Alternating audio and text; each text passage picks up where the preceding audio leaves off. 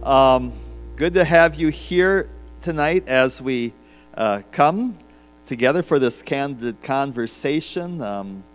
I called it Responding to the Rainbow, but Brian was all set to explain how a rainbow forms through the prism of light, but then I told him, no, that's not what we're talking about tonight. So Watson was working on that one. But we're glad you're here. Our guest, Pastor Brian and I, you all know, but this is Pastor Jared Bangs, of the senior pastor of First Baptist Church in Cook, Minnesota. You'll be here a couple of years ago, 2-3 years ago, and did a Saturday morning chat on some of these issues. I don't know. Saturday morning, Sunday evening? Is that what it was? Yeah, okay. Well, whatever. Here he is. Oh, it might have been, yes. With COVID, we've gotten very confused on how long ago things were, but if it was pre-COVID. But anyway, let's pray, and we'll get going here with our candid conversation. Thank you, Father, for tonight and the opportunity we have to come together, to think together, to discuss together, and pray that you will lead us into truth, Father, that you will give us wisdom, understanding. Thank you for how through your word and your spirit you do lead us, and pray as we live in these very challenging times that you will help us to, again, be faithful to you, honor you. And ask this in Jesus' name. Amen. Okay, all the different things we're talking about, how in the world do we even begin? And the question that I came up with is simply this. So, Brian, Jared, imagine that you wake up in the morning a few weeks ago, you step outside the door, and your neighbor has this rainbow pride flag hanging by the front door, his or her front door. And the question is, how do you respond to that? Take a shotgun and shoot the flag? Decide I'm never talking to that person again? Or do you decide, well, I'm just going to pretend it's not there. I'll just have the normal relationship with that person, and I'll just ignore that's going on. Or there's probably some other answers, some better answers. And what would you say to that, Mr. Bangs? This is not a debate, but we'll try to make it one.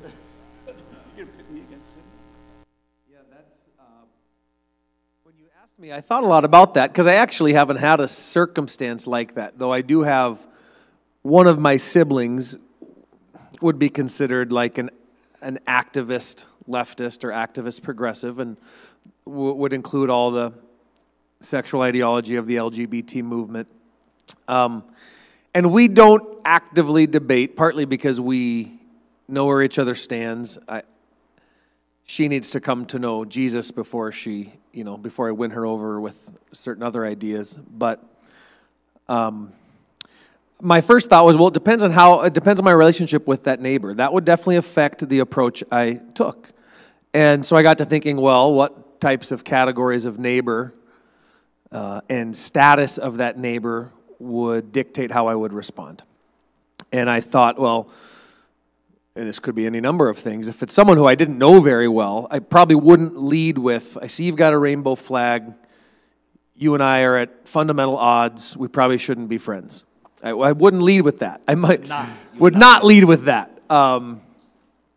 If it's a neighbor that was professing to be a Christian, or I knew went to such and such a church, or had had some sort of faith background, that would be one category of neighbor. Someone who professes to be Christian and yet is openly, outwardly affirming of the LGBT movement. So that's one category. The other category would be someone who I know to also be a professing Christian and yet has never really seemed to be an activist on anything, but all of a sudden this was something new to them. They're maybe not a progressive Christian or, don't maybe go to an ELCA church or something like that, but they, for whatever reason this year, thought a rainbow flag was a good idea, and then that would be a different category. Then there would be someone who I don't know very well, but I know they're a non-Christian, but they've always been pretty genuine and open to dialogue. That would be another category. And then the fourth category I thought would be someone who is oppositional to Christianity in every way and is kind of openly and outwardly antagonistic to the Christian faith and thus an activist, So depending on where that person falls on that spectrum or in those four sets, kind of naive Christian, progressive Christian, if you will, someone who's non-Christian but kind of open to talking and pretty genuine, and then the oppositional non-Christian. And so now I'll throw it back to you. That I think does dictate what kind of approach we take with that person. Okay. Let me follow up with this question. Your sister, does she identifies as her lifestyle is what? In terms of her, no, she would be, it was trendy for a while and still is to say you're bi or bisexual. She at one point was calling herself that. But no, she's heterosexual. She has 2 children, no longer in a relationship with their father, but is by most accounts a pretty good mom, and but not a professing Christian. So it doesn't pretend to be a progressive Christian, nothing like that. Yeah, maybe that's what I mean, and maybe this is obvious to everyone, but one of the first things to note, the fact that someone has an LGBT pride flag, and that itself needs some definition, doesn't necessarily mean they're involved in a homosexual lifestyle of any type. No, right. They might be, again, happily married to someone of the opposite sex, but they feel that and again, that's often their display of that flag is to show their support, their sympathy, their solidarity, their something with those who do identify as part of that LGBT community. I think that's even the origination of that flag, like you talked about. I mean, a lot of that flag was used in other times as a source of social injustice. The rainbow or the multicolor flag was used in many areas, but it wasn't until the 70s in San Francisco when that was adjusted to be an 8-color flag. So a lot of people will say, don't even call it a rainbow flag because it's not a true rainbow. It's 6 colors. It's not 7 colors of the true biblical rainbow. And so I agree that I think a lot of it is that it's an act of what they consider social justice. So if you're going to be on the front lines of being a progressive social justice person, then that is a sign. Just like the Ukrainian flag or all these different things that will come out. I think just because someone hangs it doesn't necessarily mean that they're running as a, professing LGBTQ or within that spectrum, but simply could be doing that. But that was just an interesting thing. I had a chat with one of the parents here even today who brought up that same fact of it's not a rainbow flag, it's a multicolored flag, it's the pride flag, and being clear as Christians also to be able to just identify the difference between that. Rainbow is God, that is a covenant color, and the number of 7 that God uses for us. Granted, now if we get into the scientific spectrum, you get into there's a lot of cross colors in there as well. But we'll save that for another day, Brian. Yes. I think some of the irony. And Brian's pointing to number one is the rainbow. The rainbow, of course, I think in some of the Sunday school lessons today, it was the fact that the rainbow is God's covenant sign with Noah, a promise to never destroy the earth again through a flood. And that's been kind of hijacked. And Brian, you referred to some of the history of that. Second thing, which to me is ironic, is the whole label pride, which has an interesting biblical history. Now, there are a couple of occasions when Paul does use I am proud in a positive sense, but overall, pride is not what we want to be. Proud is not what we want to be. Humility is the virtue that we want to cultivate, and to use that term, again, says something, I think very interesting. The third thing, which Brian kind of alluded to as well, it's a social justice issue. Where do our ideas of social justice come from? The Bible? I mean, in non-Christian cultures, the idea that individuals should not be discriminated against, that their rights should be protected, that, human rights in general is a Christian creation. In the ancient world, there was no protection of rights of people who were considered outside of the mainstream.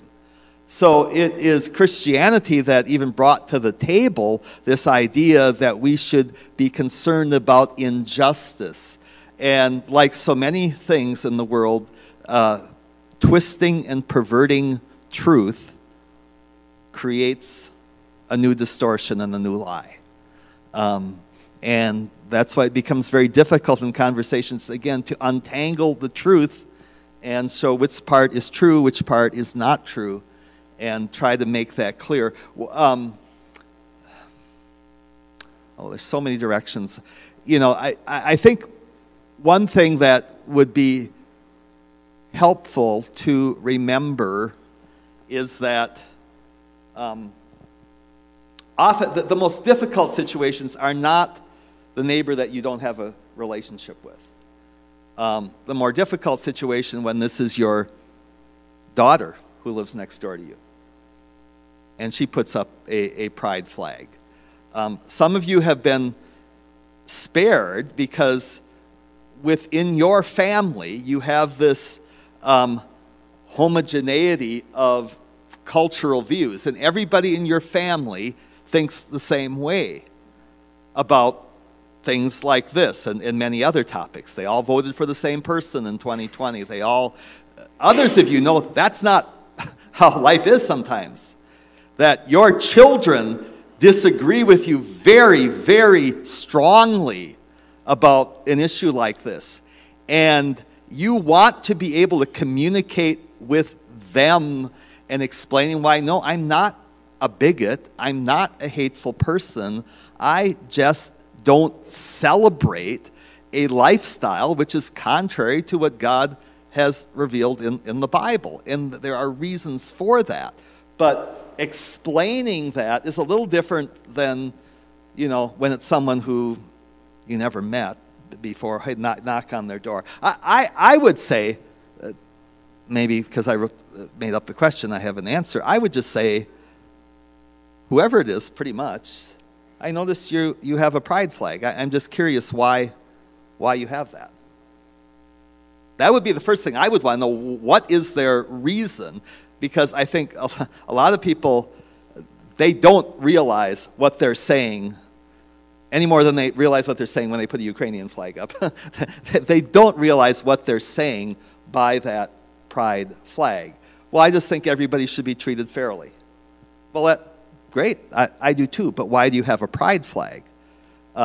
Yeah, that's you. I think you've hit on the first disposition that would be required, I think, to have a healthy conversation is start with a question.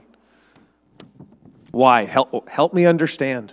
And that's where I think if you know a little bit about where the person's coming from, you might have an idea that it really could be someone, and this is where I think the naive Christian sits. And I do believe there are naive Christians who have been co-opted by the language of social justice to think that you only appear compassionate and Christ-like if you have a BLM sign, have a pride flag up, have a trans rights or human rights slogan up, something like that.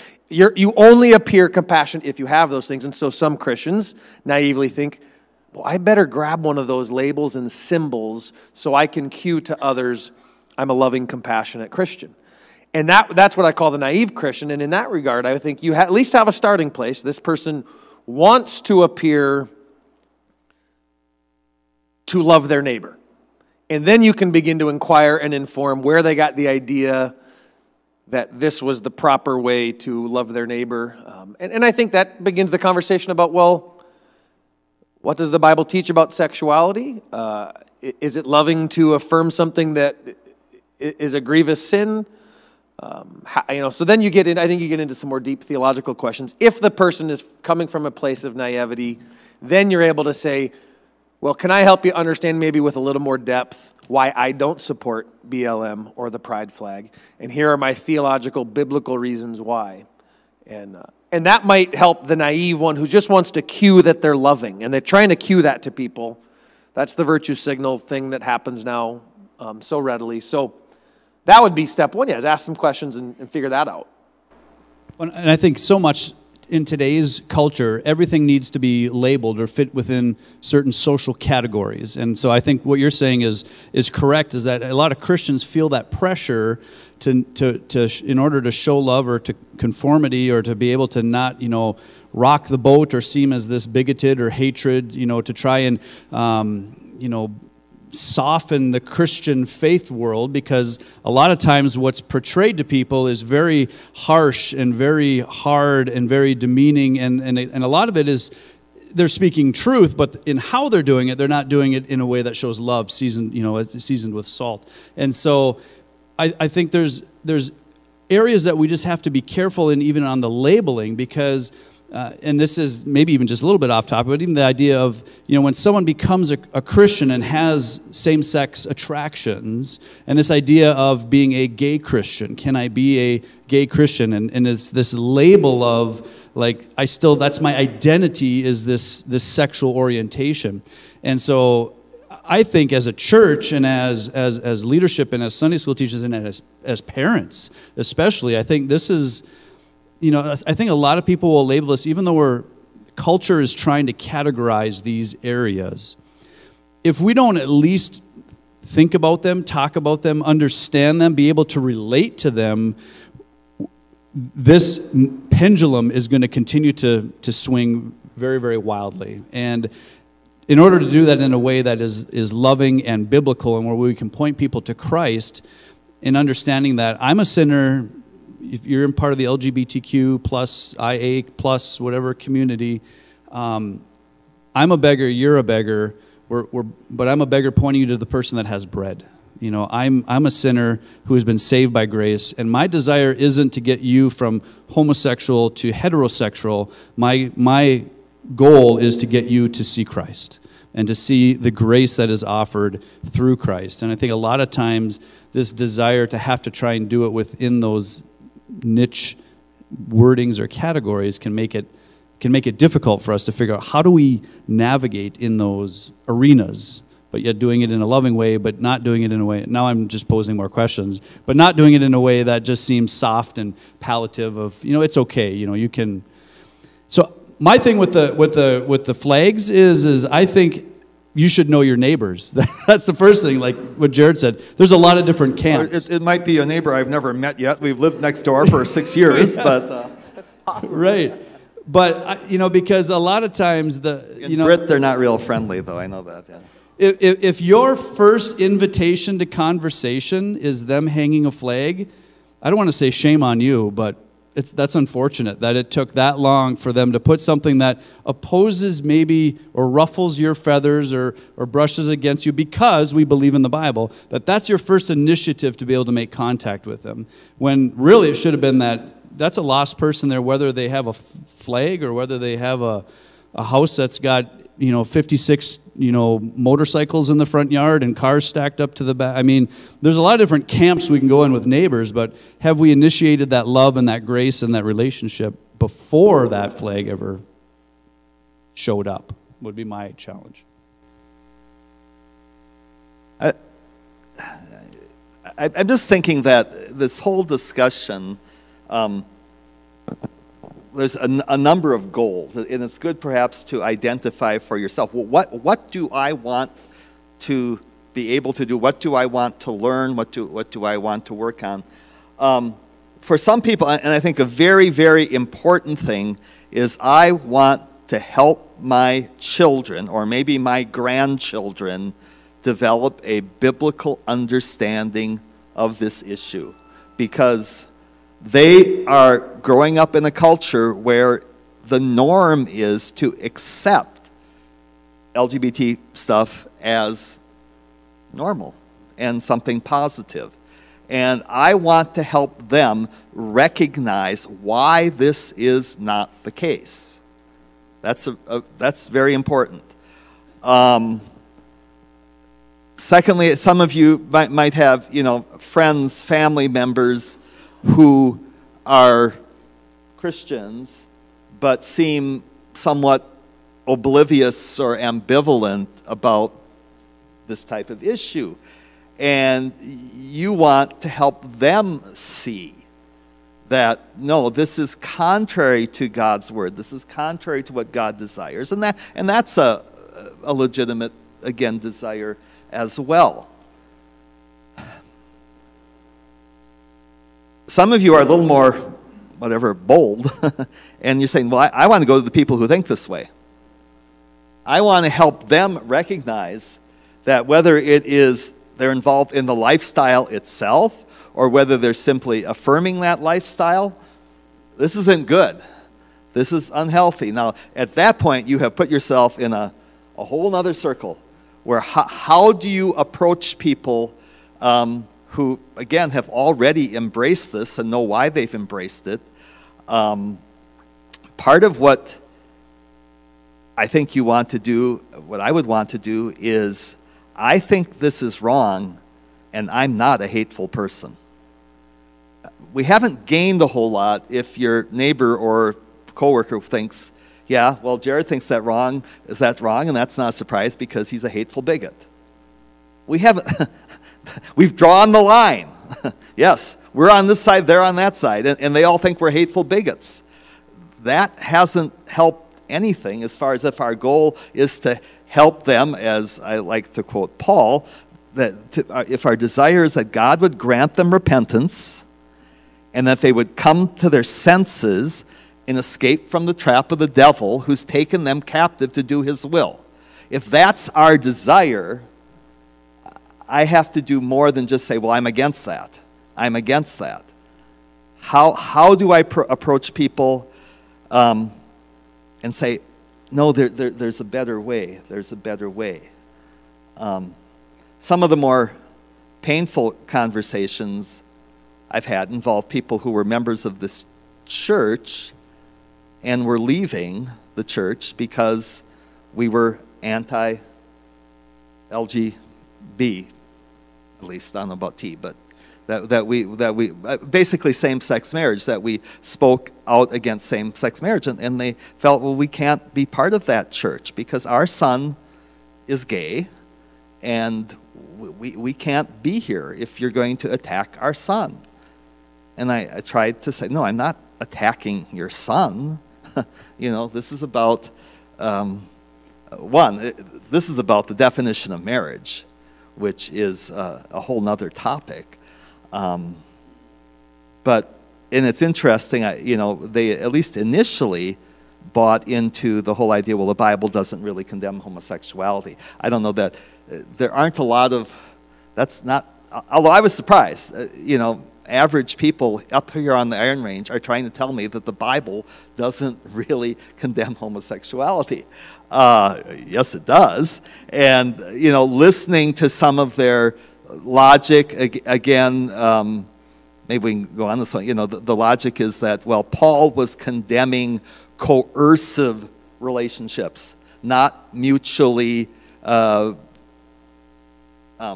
my word? Consensual, mutual consent. These are two loving men, and Paul would never be, because he obviously was in favor of love. He wrote 1 Corinthians 13. So he wouldn't be against a loving relationship. He was against, abusive relationships, especially with in the ancient world that was fairly common for the master, to sexually abuse a child who was a slave or something.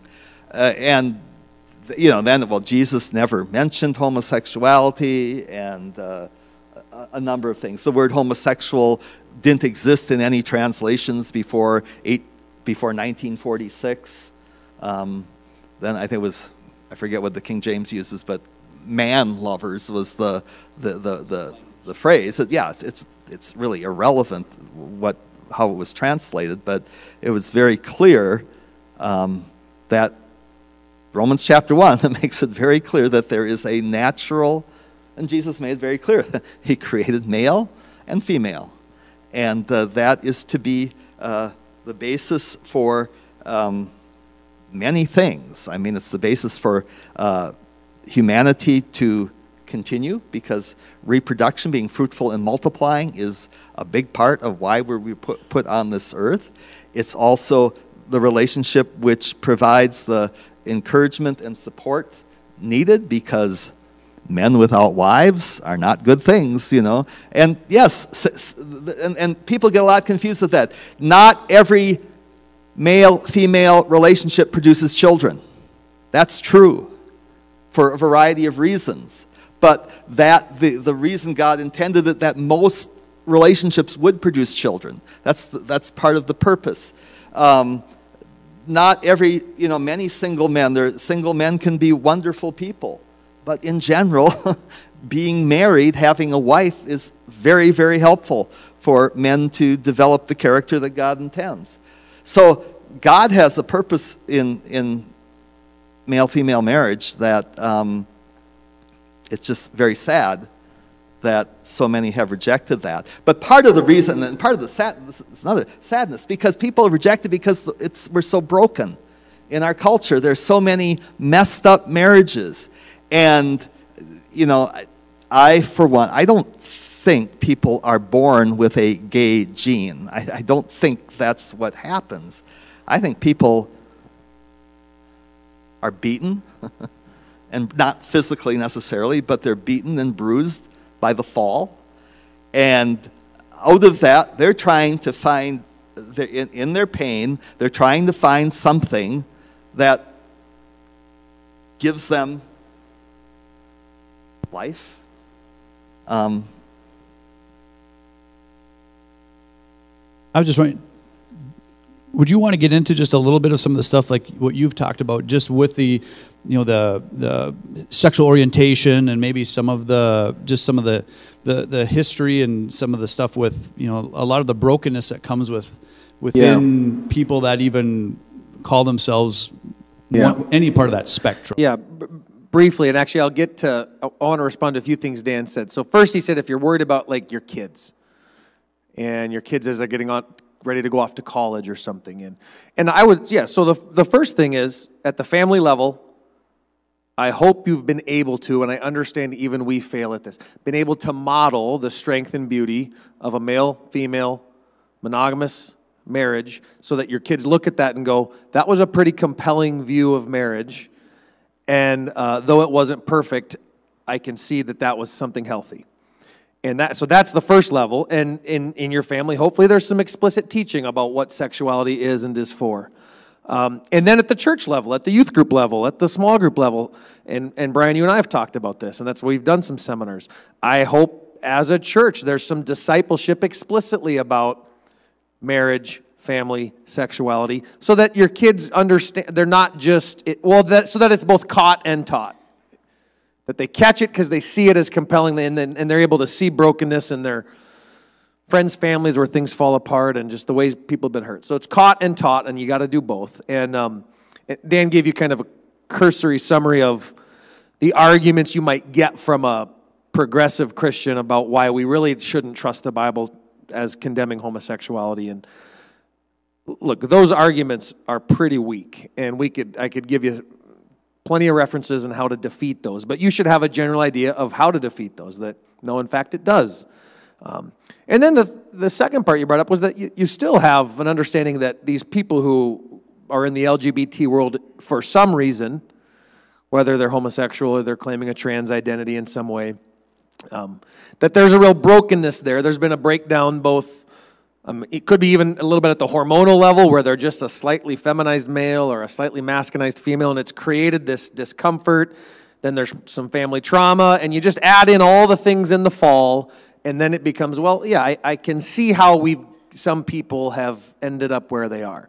That just allows you to be human and real about it. But that's not a signal for affirmation. Really, that's a signal for let's get you in touch with a merciful, healing Savior. So we could go down that road, but that's another seminar. But that's kind of what you're getting at. How do we teach? How do we have a church culture and a family culture that offers a compelling view of the biblical ideal of marriage? And then offer grace and healing when those things have fallen apart, rather than affirmation. But you also talked about the other category of person I want to just briefly refer to, and that's the person who's truly oppositional and activist in the culture against Christian sexuality. And I would say, first of all, there's a large number of those people who are not persuadable, aside from a miracle of the Holy Spirit, are not interested in even if you were to be the most winsome, loving Christian and brought them freshly baked pie every day, they have no interest in changing their mind, partly because they just reject a worldview at all that would restrict sexuality, and they probably have adopted, without really even maybe being able to articulate, but a postmodern neo-Marxist view of truth, and which just won't respond to rational arguments or theological arguments. So there are those people that won't respond to winsomeness or even rational theological, anthropological arguments. They're just committed all the way. The problem is when those people get on school boards or are teaching at your university, or those people do actually need to be confronted in the public square with hopefully some form of political power, and they won't be won over with baked pies and kind thoughts. So I think there's a limit to how far the let me be winsome with you will go with some people. Yes, and although I would think the focus in those relationships is not so much whether of the morality of LGBT stuff. It is the whole question of civil discourse. Yep. And do I have a right to have my opinion? Or are you claiming that everyone has to be an American, you have to share my opinion on LGBT stuff? Yeah. And to recognize that this is tends to be very totalitarian views coming, that, boy, you don't deserve the right to ever speak if you're going to be critical of same-sex marriage. And I think the one thing that some of the oversteps that have been made now by the transgender movement are creating enough of a backlash in the public square where I think you should be comfortable showing up at a school board meeting and saying, I sure hope we're not letting boys in the girls' locker rooms.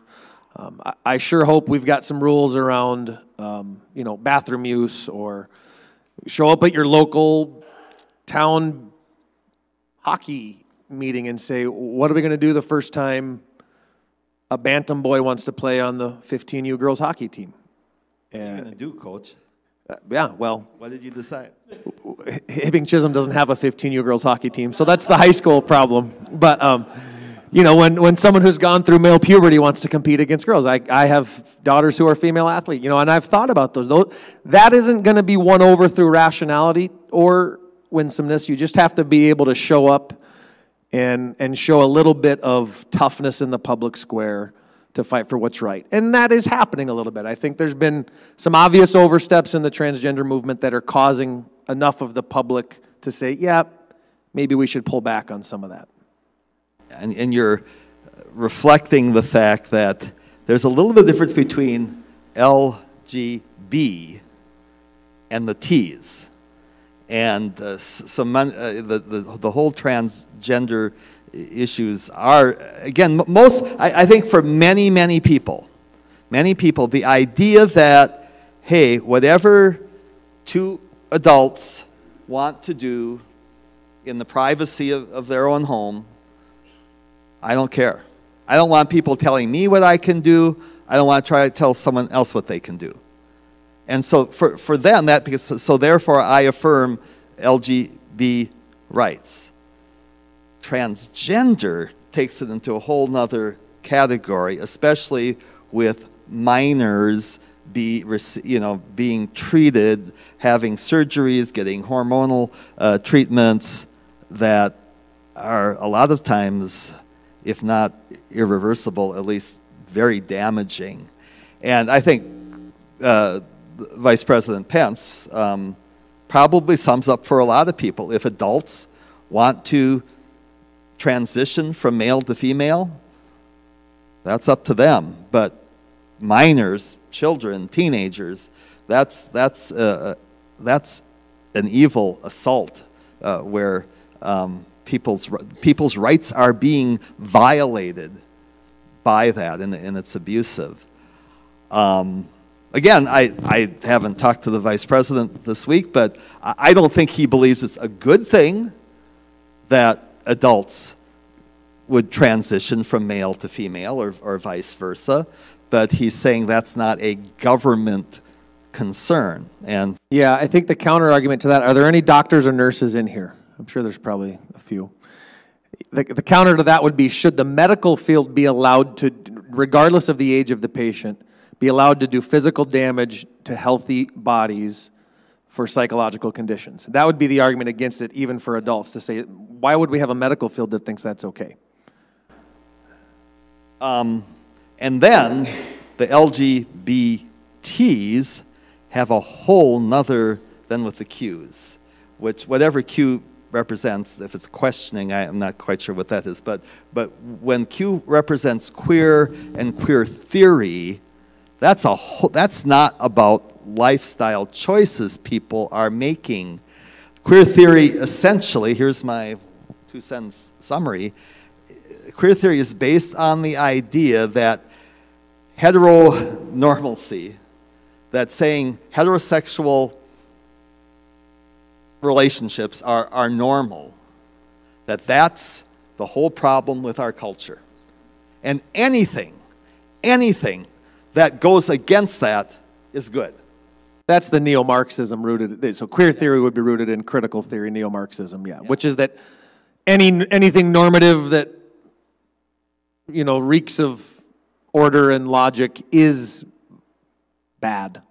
Yeah. Bad and oppressive. And oppressive, yeah. We have to be free from any rules. Where, I mean, many people, LGBs, they have rules for their relationship.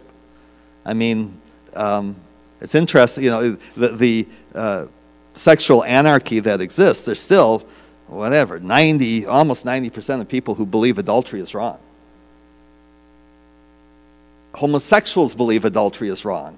Their relationships, they don't want the same-sex partner they're with to be cheating on them. That would be wrong.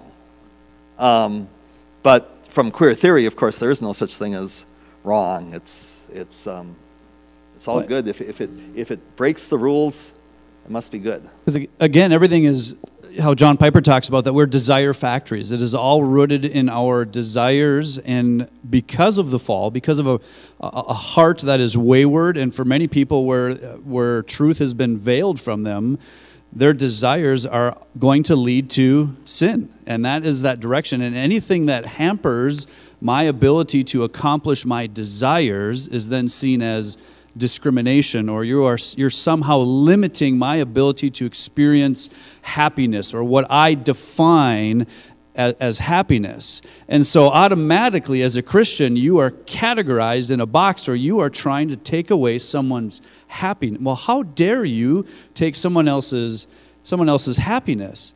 And I think, again, when we talk about as a church how we deal with this, because I think even in our area up in northern Minnesota, they talk about are you born with this gene? And then of course you can bring in the logic of, well, then why is it regional? Why is it in these bigger cities that the population of the LGBT community is so much higher than a small town in Ohio, if it's a genetic thing versus a cultural dynamic that's happening?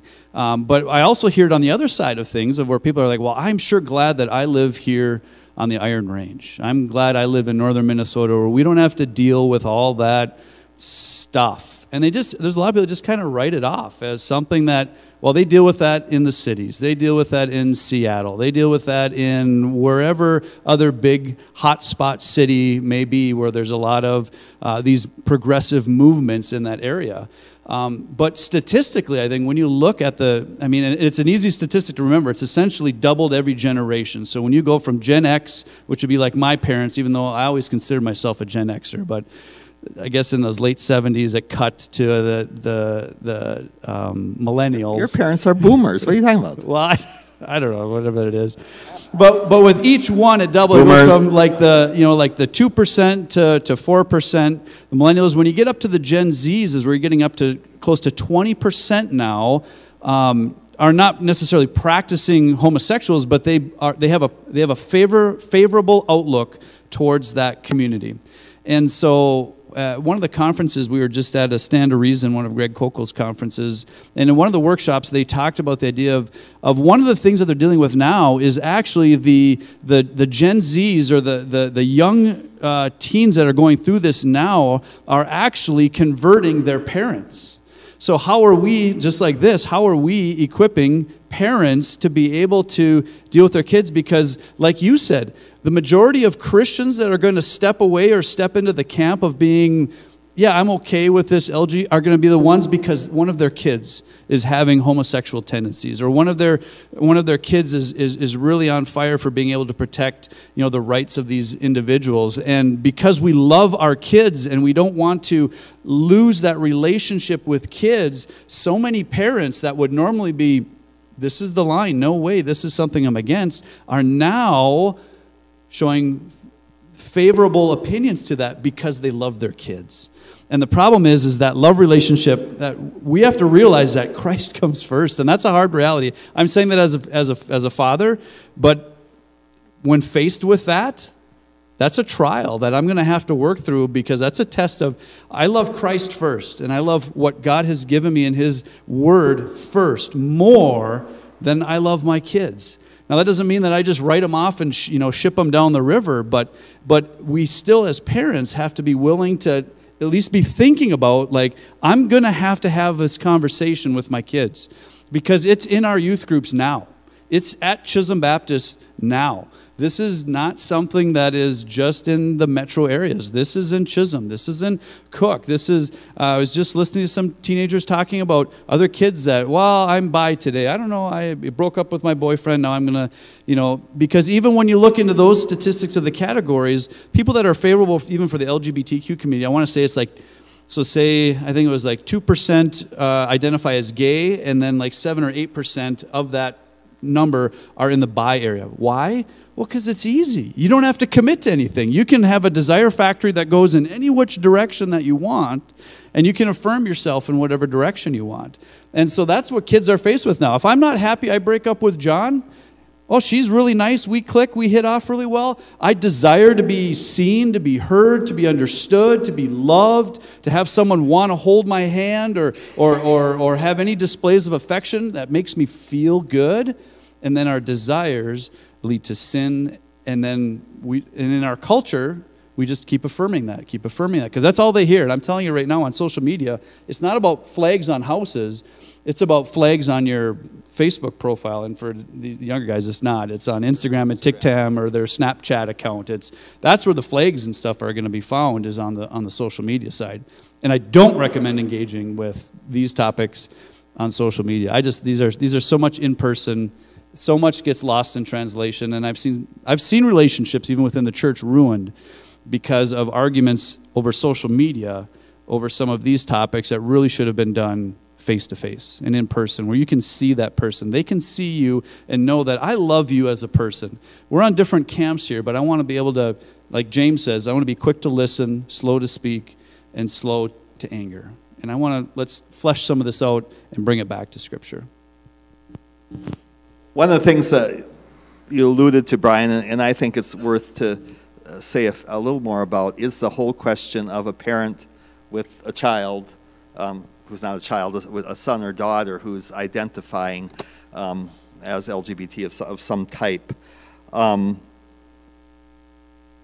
don't think this is rocket science.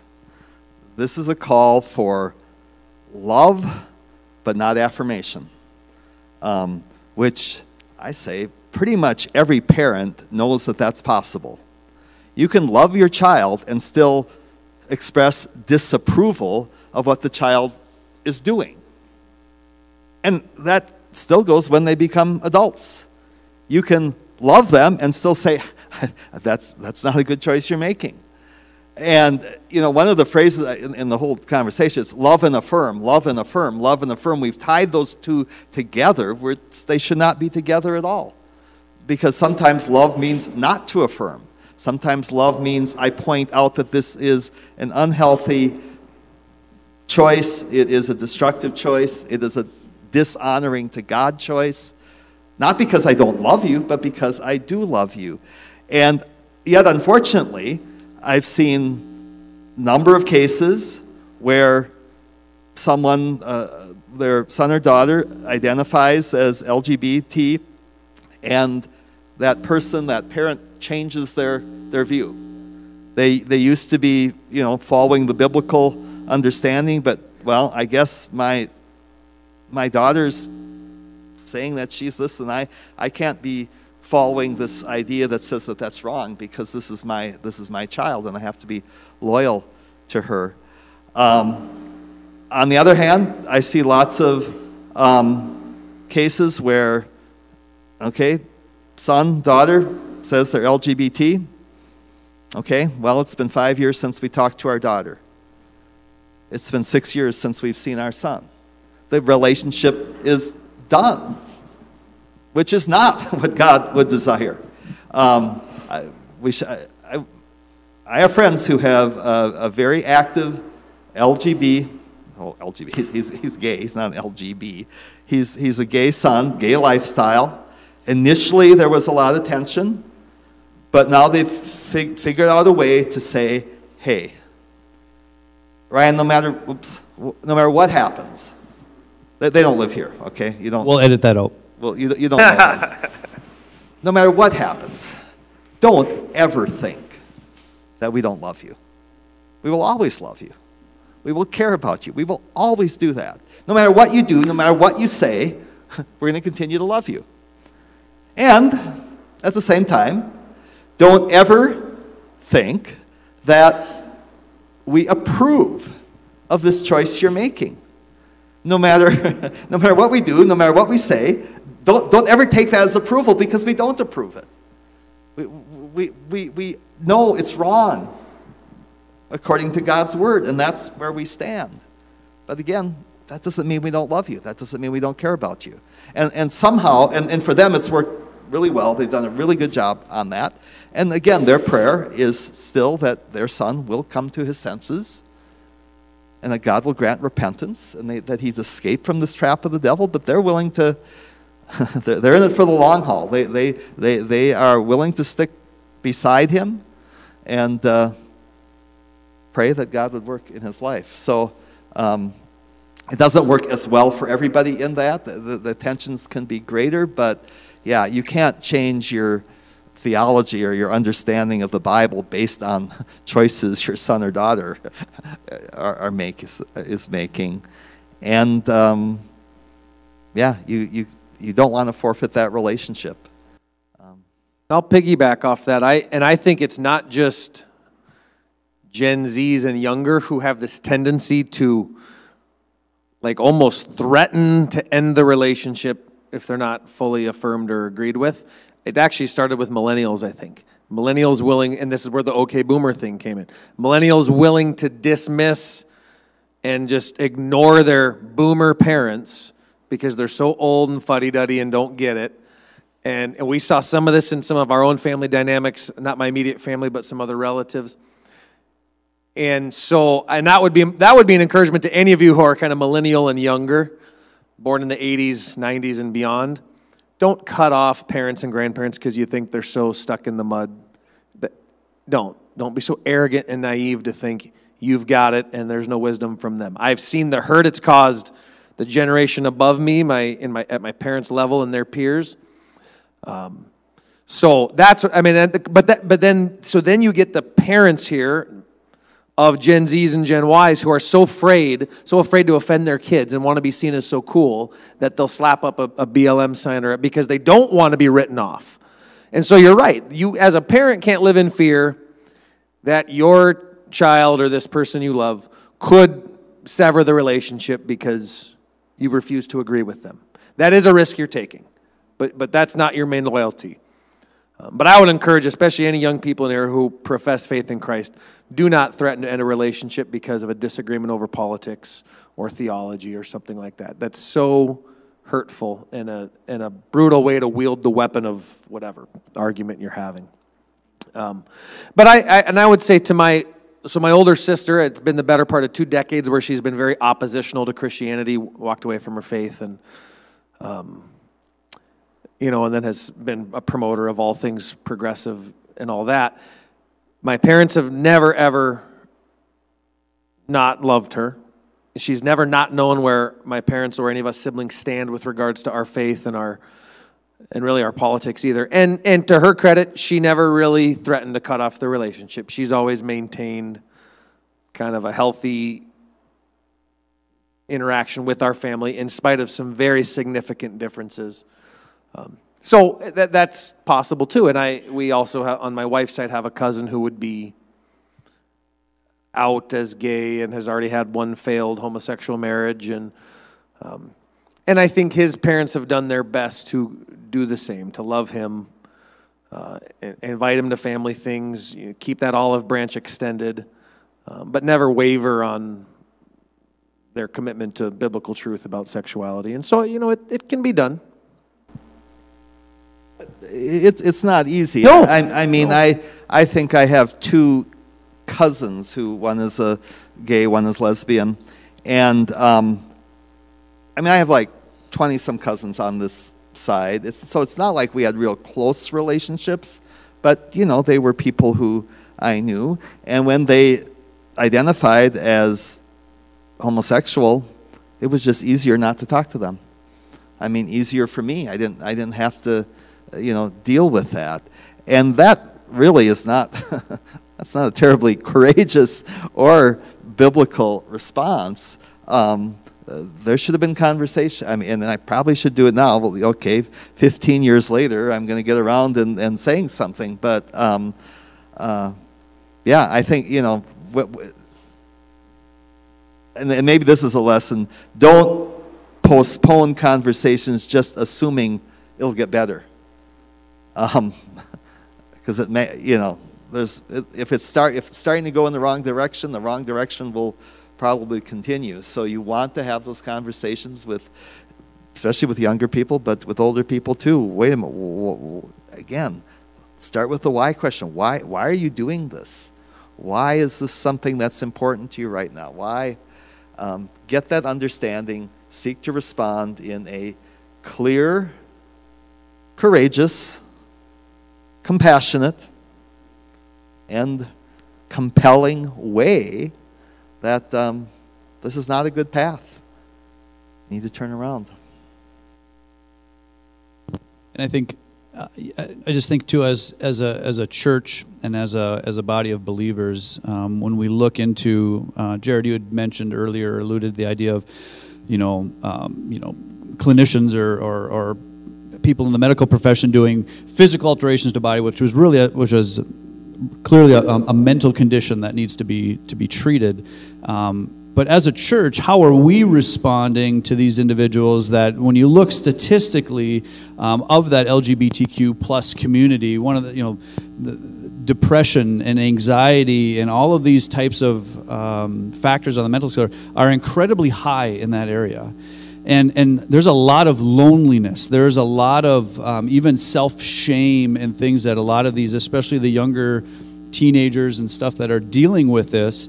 Do we have a community that at least outwardly presents an openness and a lovingness, and again, that's that love versus affirmation, that we can identify that what we believe is wrong, but we love you as a person. We want to see you in church. We want to see you in youth group. This isn't we better draft policies, because what if I hope we get some individuals that are having some deep-rooted struggles, that we have an opportunity to be able to try and show the love of Christ, the one thing in this world that is going to give them joy and is going to give them peace. And maybe you can even just talk about within youth group, you deal with individuals, and like I said, it's in the churches right now that we deal with. And do you have any? And are they, how long do they stick around, or how long? Because I've found that many will stick around until they kind of get to a point where they're wrestling with this. But the problem is, it seems like that deep-seated desire that sinful desire is just too hard of a stronghold for them to be able to give up. And so while they love being a part of let's just say the youth group, while they love being a part of the youth group and enjoy the camaraderie, and we have discussions and we talk about these things, but they can never find a way to get around this of like, how can I be a Christian but still embrace this lifestyle? Is I've seen where we have seen that kind of relationship kind of fade away. And for me, even like you said, you could pursue or you could talk, unfortunately, till you're blue in the face, but there's certain points where they will just kind of press you to the side. Yeah, that is definitely true. That I'd say for the majority of them, unless they're really integrated into the church fully, and that's the problem with sometimes at youth group, you get kids who come in, and it's great. You want a youth group where kids can come in from the fringes and be loved and find the youth group to be a fun place. But if they're not really well integrated and you don't have a deep relationship with them, then it is easy for them to just leave as soon as they hear something that they don't like. So we've had several cases like that. I got to be careful about details because some would still be around, where I think they've really wrestled with questions regarding sexuality, and yet they're very, very sincere in their faith. They come to our youth groups when we're talking about sexuality, and we do it every year for about 5 weeks. They listen intently. They may ask some important questions. And I think those are the ones where, if at one point they ever just came out, a lot of these kids aren't going to just come out to their youth pastor. You would want to have the relationship, and probably hopefully know their parents well enough too to say, given that you're dealing with this, are you willing to help us figure out how you can navigate this in a way that honors Christ? There is a path forward in the Christian faith for someone who, and you use the term, and it's the right term, same-sex attracted or gender dysphoric. There is a path forward for them. So you'd want to ask, is this something you want us to walk with you as you figure out how to honor Christ without succumbing to this, lifestyle or whatever? And there's all kinds of good Christian resources too that can help a kid see a future where they don't have to leave the church and live in shame or totally embrace that lifestyle or whatever. So I think it's hard to find that kid who's integrated enough with their leaders and with their family to really use the church as a place where they could heal and grow through that. But I suspect they're there, and a church that's doing it well will get to have those conversations. How a church or an organization deals with those are important questions, and some deal with it better than others. I think Bethel University has struggled because officially it supports traditional marriage, traditional values, and yet on that campus there's many LGBT activists, and they have a group that is sanctioned and by the university itself. And of course when was it, in the last spring, when the bill was passed that as far as being a kind of a transgender refuge, the state of Minnesota, it was introduced by the only trans member of the state legislature, who happens to be a graduate of Bethel University. And she no longer identifies as Christian, but she would like to come to churches and speak and explain how churches can be more supportive of the LGBTQ community. There's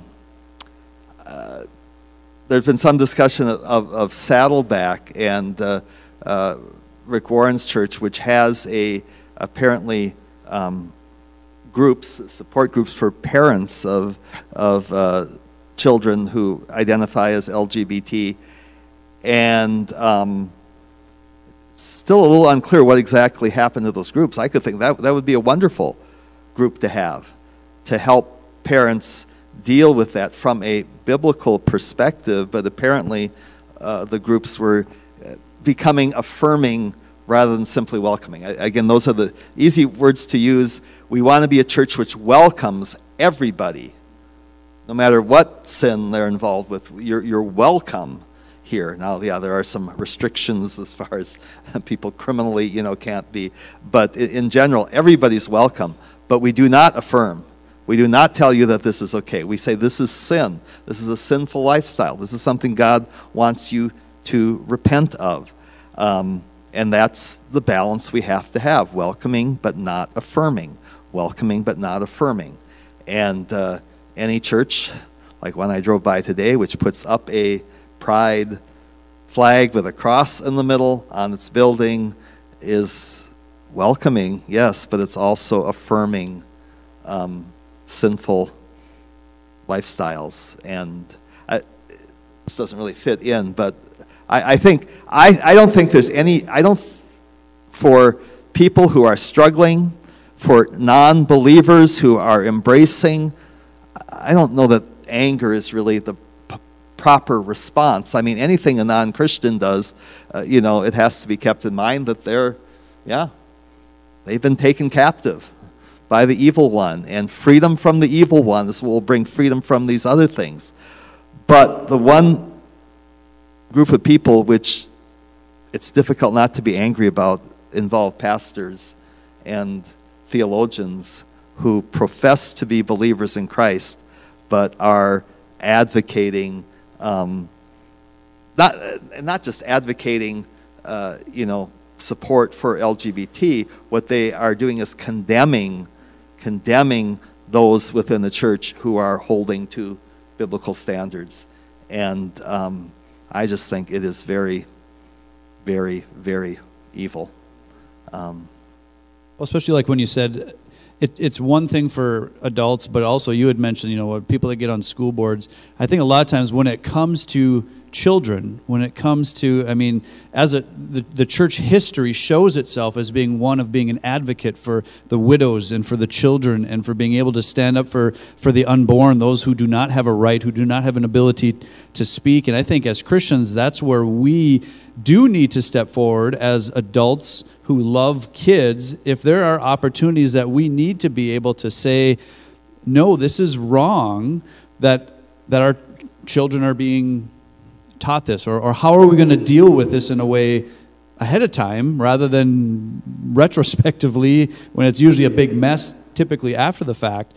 But whether it's as a church or within our communities or whatever else, I think that's an arena for us as as adults to be able to speak for these kids. When you get into the transgender stuff, it's incredibly, it's scary. It really is scary what they're doing and allowing kids to make decisions about. And as the state of Minnesota kind of swings in this direction, it becomes even scarier when there's legislation that comes out that says that kids can have procedure. Maybe not medical procedure, but they can have things done, or where they can talk to counselors, and those counselors can't even tell the parents that their kids are wrestling with this. That your kid goes to school, they tell the counselor, I've been having some issues with, and the new legislation says that they can't tell the parents. There's confidentiality within there, and so now you're allowing kids whose brains aren't fully functioned. And I'm one of those kids, of every kid, that my brain, I think, your brain's still not. It's still not fully formed.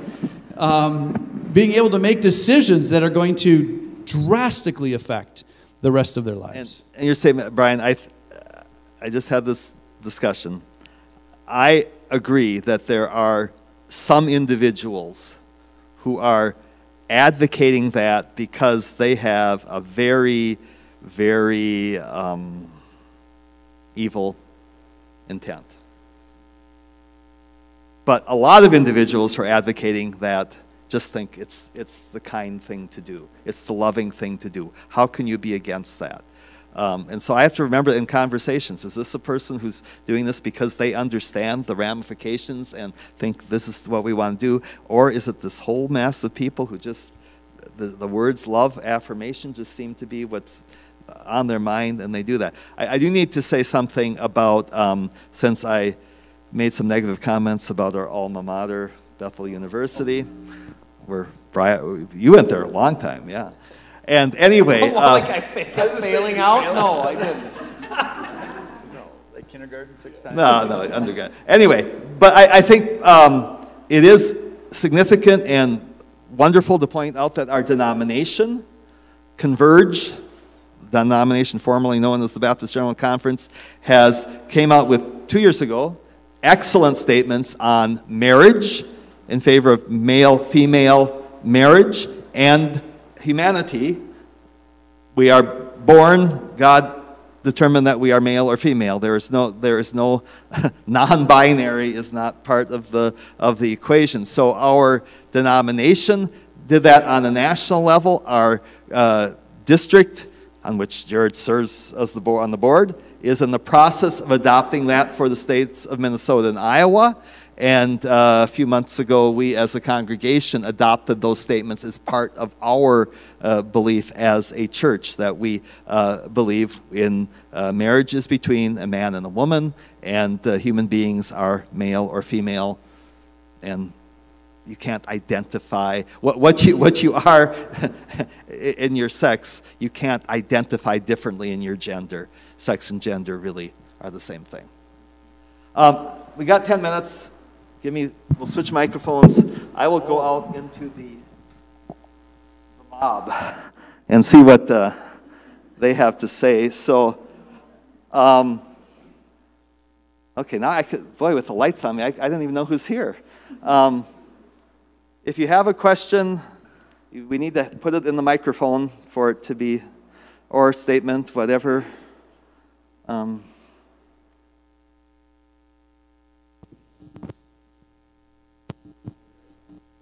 All right, now we better come down. Kim? I guess I have more of a comment. So I'm newer to northern Minnesota weeks. You used to live in northern I used to live in northern Minnesota a long time ago, but moved to the Twin Cities, have worked in the Twin Cities.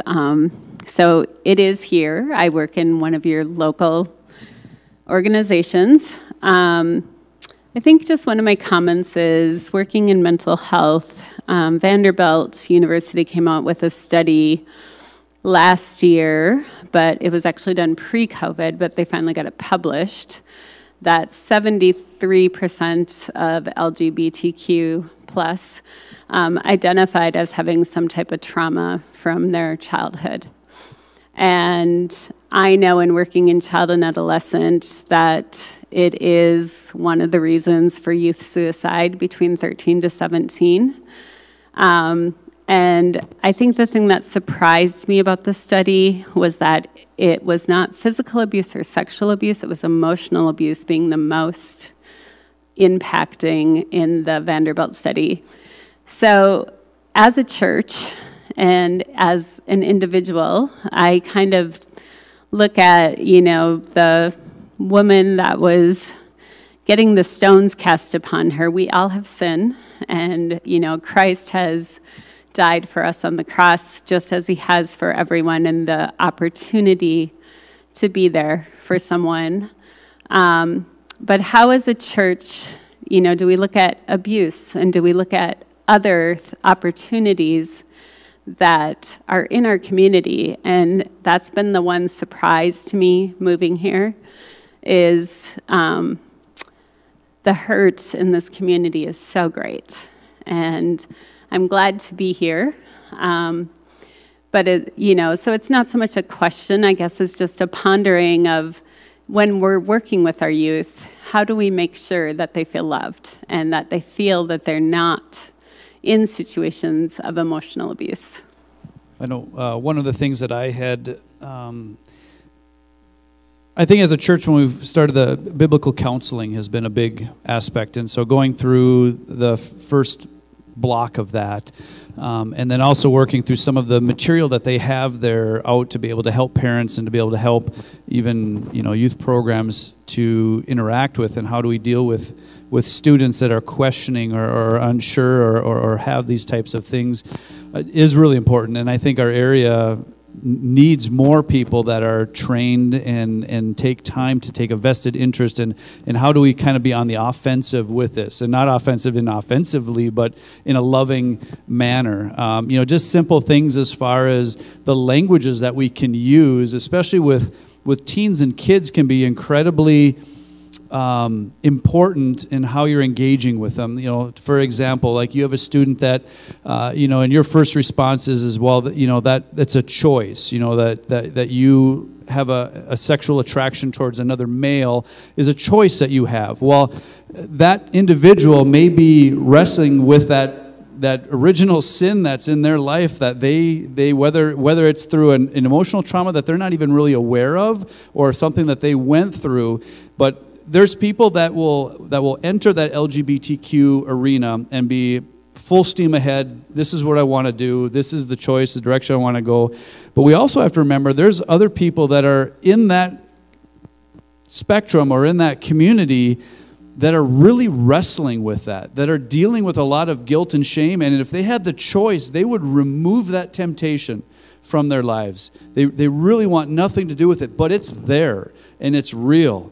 And you talk about loneliness and depression and feeling suicide and the stuff that they're going through. We do need to be careful in how we engage, because again, I think love and grace will supersede all of those things of, well, let me give you a 3-step program. And again, I think if we can keep that proper context between love and affirmation, is an important cue. But we do there's so much hurt out there. So thank you for that.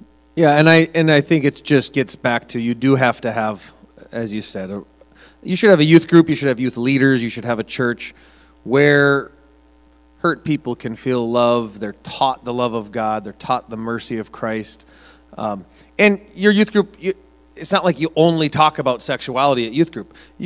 Our youth group, we talk about all sorts of things that would relate to our hurts and the grace of God and Christ's forgiveness and places and ways you can heal. And then we spend a significant time on sexuality. So there just should be enough of an atmosphere of children feeling safe in your youth ministries, and that God can care for and handle whatever they bring him.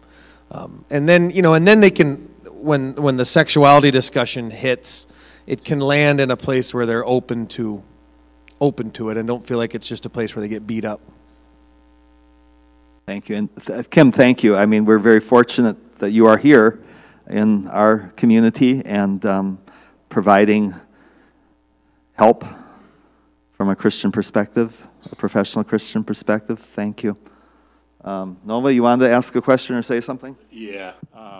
Well, a couple things, Now, I went to Augsburg, and their views on this subject are totally different than what they would be at Bethel. And if I would have known the difference or how important it was, I would have gone to Bethel instead. All right. Hopefully they're different at Bethel. Yeah. Well, sure they are. And, and I've experienced, if I would have known this was the subject tonight, because I've had other things going on in my life that have made me forget that it's Pride Month. But if I would have known this was the subject, I probably would have stayed home, because I've had to deal with it so much in my life. But there is the biblical verse that says, man should not lie with a man as with a woman, and woman should not lie with a woman as with a man. And it doesn't get any more black and white. But a couple verses down it says, well, God's not going to stick his nose in and deny people's wills and everything. And so it's our responsibility to be able to judge either way. That's kind of my view of it. But it's had such an effect on our society, on the world, and sometimes it gets to the point where you just got to muddle through. But I'd like Dan and I have conversed many times about this subject, and so I leave it to which way to go on this. I think it does bring to mind an important point. Number one, yes, there are people who question what the Bible says. What does the Bible really say about homosexuality, etc.? And we need to have those discussions if someone wonders, well, what is the biblical view? However, for most people, it isn't a question they know what the Bible says. They just don't like it. And so we need to talk. Yes, we agree. We agree that these behaviors are wrong. These behaviors are sinful. The question is then, what do we do? What do we do about it? How do we represent Christ as his ambassadors, living in a world which now, in many ways, affirms these sinful choices and lifestyles? And being against it isn't really a strategy. We have to think, what are we going to do? How are we going to speak? How are we going to represent Christ in the best way? And it'll vary from person to person. I mean, Kim's on the ground floor. She's dealing with kids who, they don't know what they are, but they're messed up. They're messed up, and she has a chance to bring wholeness to their lives, to help them find some wholeness, which ultimately will be with Christ. Others of you, again, you're in different situations, but we all, I guess that would be my challenge. All of us think, how we understand what the Bible says. How can we take this message and bring it as Jesus' ambassadors to a world which is very confused right now?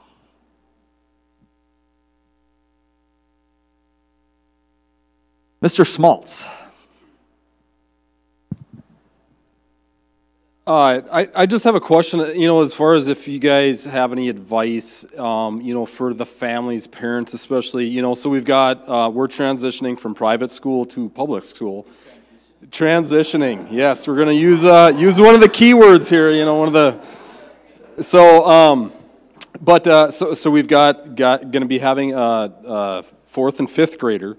And so we're there's just a lot of concern, and we've been talking with our kids about this stuff, but just pressure from classmates within the school, and also possibly, we don't know, we're not there yet, as far as even an openness, within the school, from teachers, stuff like that. So, where are they going to? Lincoln, Hibbing, yep. So just some questions as far as, do you have any advice, like how in depth, what kind of conversation should we be having, as far as encouraging them? And there's going to be, we know that they're going to be shouldering, more than that they have been, and there's going to be pressure. So, good question. So your two kids, fourth and fifth grade, you said? Yeah, so they're pre-adolescent, so they're right on the edge of when kids begin to shift from taking most of their cues from their parents to taking most of their cues from their peers. That's one of the definitions of adolescence. And so you, just given that reality, one of the goals is to keep an eye on their peers, who are their close friends, whose opinion do they care about in their peer group. That all lends itself to the power of a strong youth group or part of a strong church, where they feel like their best friends are the ones who are trying to follow Jesus too. So that's a big deal when they hit that 5th, 6th, 7th grade year. That will help. The other most obvious and practical and probably most difficult is I don't care if you homeschool your kids and keep them tied up inside the house. If they have a phone, they have access to every thing they could possibly want to learn, hear, see. So you need to be very proactive about what the expectations are if and when they get a phone, how it's used, what they have access to. That, and Brian talked about this. Everyone's got hurt. Everyone's got anxiety. This is all marks of the youth adolescent stuff. And everyone's looking to have that assuaged in some way. And the social media at every level has built ways to keep kids captivated, to keep their anxiety up, to keep seeking social media as a way to pacify it momentarily. So those are two real practical ones. And then you said, so what do you talk about then? Stan and Brenna Jones have a great series of books called How and When to Tell Your Kids About Sex. It has each age group kind of broken down what's appropriate. My biggest advice would be, you can be explicit about what they shouldn't be doing and what sexuality is not for, but mostly you just want to talk about God's design for a mom and a dad and a life together building a family. I mean, that's the most simple you can be. And then as they grow through the stages, you begin to talk more about what that is and why. And then we have actually, I brought some of the resources here with us. So through the Biblical Counseling Center now, we have a lot of small little pamphlet materials. And this was written by Tim Geiger, who's actually the president of Harvest Ministries, or Harvest USA. And he was actually an individual who struggled for many years with same-sex attraction and has since overcome that and has written several books of, explaining LGBTQ plus identity to your child. And there's some great kind of one-on-one things of basically talking about, well, what do you talk about with your kids when you have, a gay couple that are living 3 houses down? Simple things that you can talk about, but explaining it, because, I mean, to a certain degree, we always tend to shy away from a lot of these hot topic items, myself included. These aren't always easy topics to talk about, but to be able to say, you know what, yeah, that's like 2 daddies living together, but God's design, and always bringing it back to God. What is God's definition of this? This isn't me, Dad, telling you that you shouldn't do X, Y, and Z, but what is God's definition of manhood, and what is God's definition of womanhood? But I also think another thing, too, that really struck me over the years is also, there's an attack on masculinity and there's an attack on femininity, but also at the same time, I think we also have to be careful that we don't always just say, like, if you are a man, you look and act just like this. Not all guys have 6-packs, play football, and are into sports. There's some guys that are really musical or are really into arts and things like that. There are some girls that are, especially when they get into some of those preteen years where they can beat the guys and they want to go out and be rough and tough and play ball and stuff like that.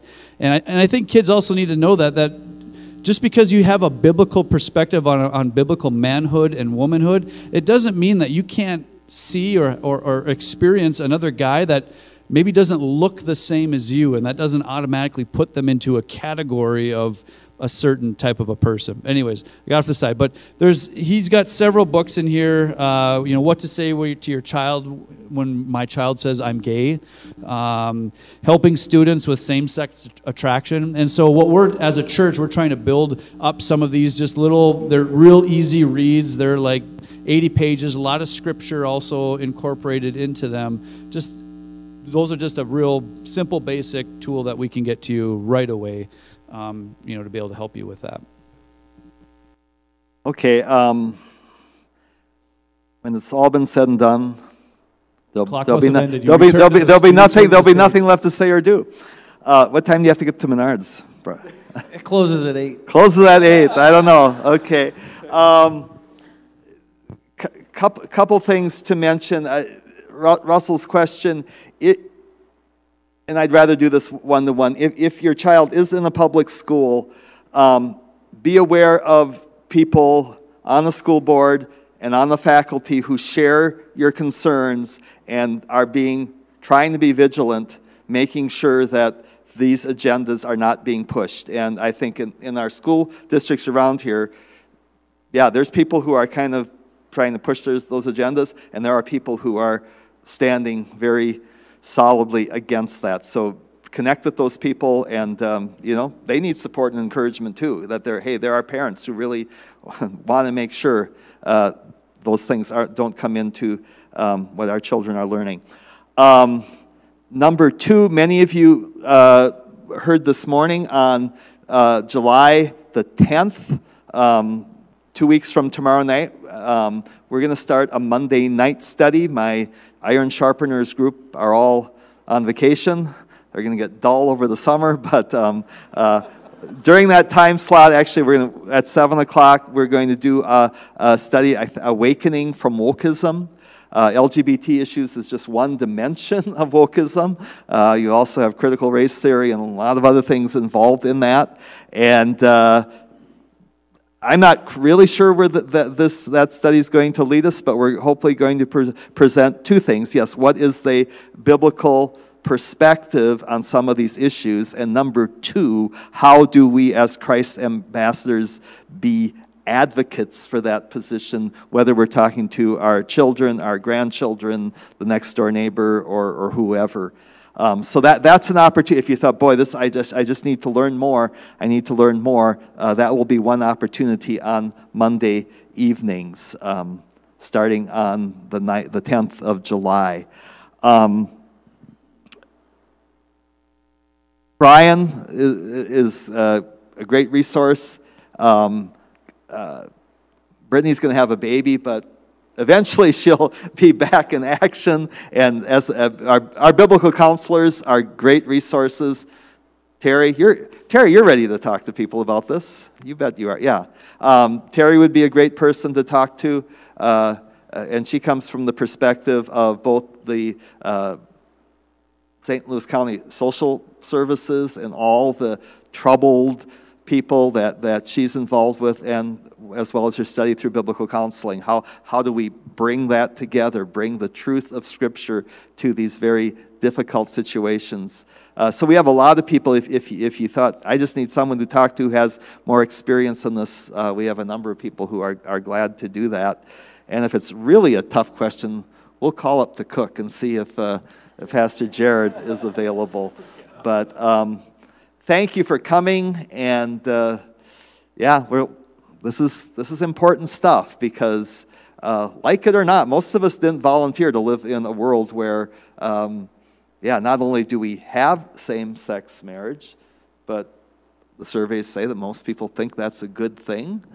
And then all of a sudden we thought, okay, well, we'll deal with that. And then all of a sudden we have this new thing, that transgender, that you can identify.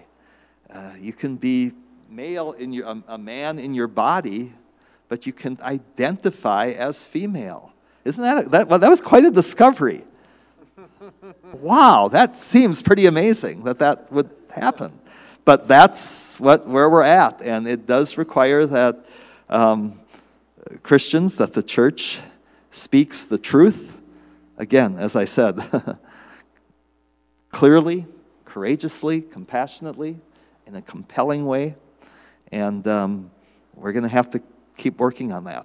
So, I mean, the evil one is always coming up with strategies. Most of them are recycled, but he's got some new twists in these, and we have to be prepared and prayerfully pondering how we can be ambassadors for Christ. So let me just close in prayer, and we'll go from there. Thank you, Father. Continue to give us understanding. And Lord, I think especially for the people in this room who have someone close to them who is being held captive by the evil one in some way or other. And I just pray that you would work in their lives and give those who are close to them both the attitudes and the words that will help them, that you might use for them to, again, come to their senses and escape from that trap of the evil one. Thank you for Jared and Brian and their faithful service especially to youth, and their faithful service to you, and desiring that the Word of God would, again, guide us as we make these decisions. Give us a good night. In Jesus' name, amen.